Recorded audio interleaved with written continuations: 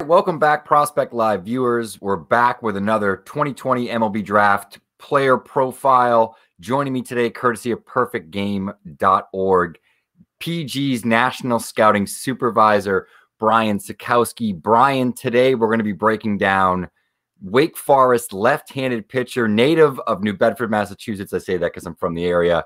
Jared Shuster, a guy that really broke out here over the shortened season in 2020. It's kind of a what-if scenario for him. He really ticked up in terms of what his fastball velocity was. The changeup looked like it ticked up as well, just because of the quality of that fastball and how much it improved from when I saw him here on the Cape, where he wasn't even throwing the changeup that much.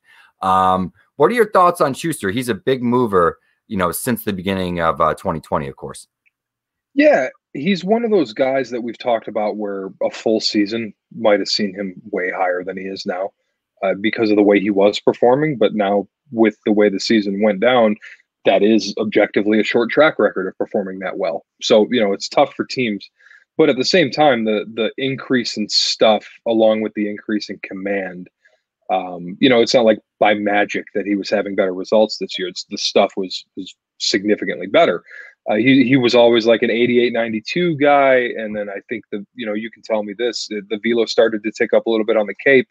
And then this spring he was up to 96, 97 in those starts and blowing mid 90s consistently.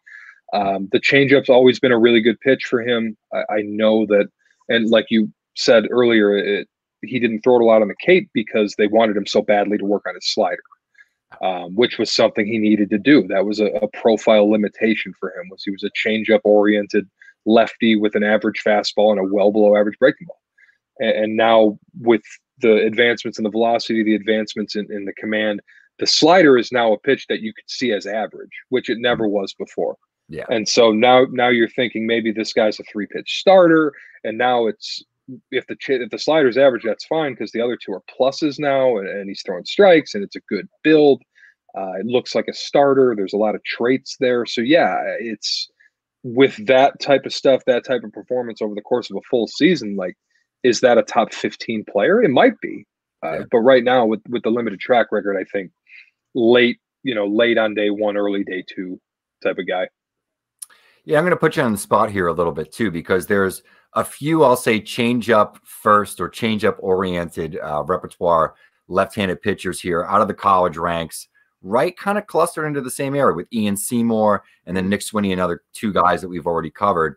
How would you sort of rate Shuster versus the two of them? Because body-wise, he probably has the most prototypical starter build of the three.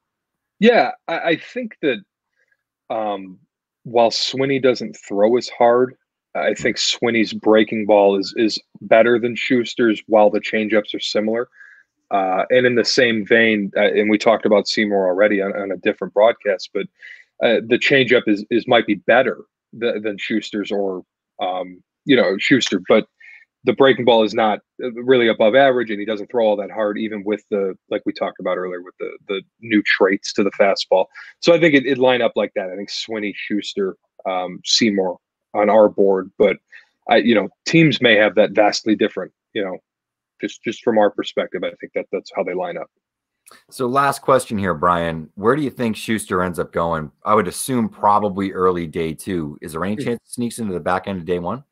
Yeah, I mean, if one of the teams who takes a high school kid early, like has one of those second picks and they see him as their guy, as the college arm that's available to them there, then sure, I think he's potentially a target for Detroit right away on the first pick of day one or day two, pardon me.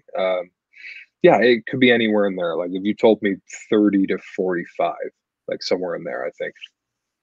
Sounds good. All right, let's wrap this up. That was the Jared Shuster breakdown, 2020 MLB Draft player profile. We'll be back with more. Thanks for tuning in.